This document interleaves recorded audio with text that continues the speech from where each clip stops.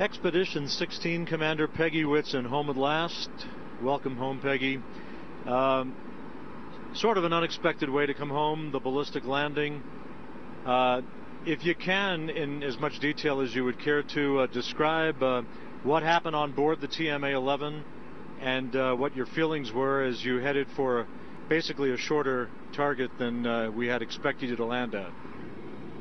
Well, immediately or shortly after Res de Linea, we switched automatically to the ballistic mode, which meant that we were going to be spinning up to 8 Gs and coming in a steeper descent. And I saw 8.2 Gs on the meter, and it was pretty dramatic. Gravity's not really my friend right now, and 8 Gs was especially not my friend. But you know, it didn't last too long. You know, re-entry, or the shoot deploy was nominal, and impact, I guess maybe because I'd heard so many stories, wasn't quite as bad as I was expecting. But Res de Linea was a little more dramatic than I was expecting. Res de Linea is the separation of the modules, so it was great. Yuri's a great Soyuz commander, and he did a great job throughout the entire time, making sure that we were, on the procedures and everything happened appropriately. And so I was real proud of him. Glad to work with him on that. The search and recovery forces, they rehearse this quite often. It's not exactly commonplace, but it's not old hat to them either.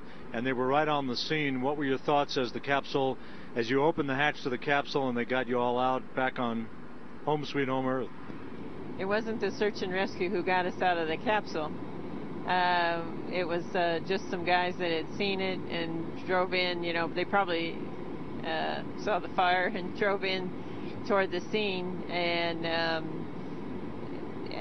at the scene, Yuri got out by himself before anyone had arrived.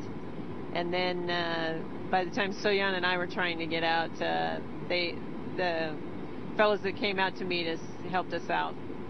So it worked out real well, and we just waited until the search and rescue team arrived. Homecoming by the local Kazakh welcoming committee. Peggy, around the world, many are calling your half year in space the mother of all expeditions. Do you view it that way? It's tough right now, obviously, to put it all in perspective, but the significance has got to be just tremendous when you get a moment to look back on what you accomplished.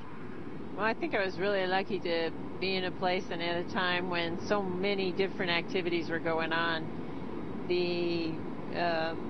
Every single one of our challenges, we had some very challenging EVAs, some very challenging robotics, ATV arrival, first time for that vehicle. And then just thrown in among that, 2 progresses and 3 shuttles with many EVAs to support there as well. Couldn't ask for anything more. It was great.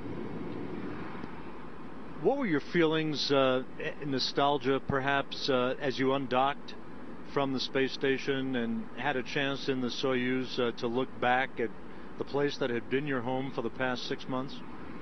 Well, it's interesting, I'd rather actually undock from the shuttle because you get to see more of the station as you're backing away. In the Soyuz, you really only get to see on the video camera and then just part of the structure out the windows because we're backing off at an angle such that not much of the structure is visible. So in that regard, I think I was a little disappointed that you couldn't see more of the station as we left. But at Res de Linea, I was waving bye to the station, or excuse me, at Res Tukovka, when we separated, I was waving at the station. So when you finally got out of the capsule, any special thoughts? The smell of fresh air, just to look at the soil again, the sky from that perspective? Well, there was a little bit of a burning odor. But what was nice was feeling the wind on my face, and actually I heard some birds, so that was kind of surprising. Peggy, what do you think the highest point of the expedition was, and perhaps the lowest or darkest moment? Well, the highest point, I think, was successfully completing all the EVAs to move Node 2 into position. The BGA R&R was also, I think very important for us at that particular point in time. It would have been difficult for us to accept another module without the power capability provided by that. So those were both, I would think, the high points of the mission. Low points, hard to have any, but Dan's mom passed away. For you, Peggy Whitson, Iowa farm girl, now home, the all-time record holder for most days in space by an American astronaut in history. It's an amazing feat. A matter of serendipity or just hard work, a combination of both, being at the right place at the right time?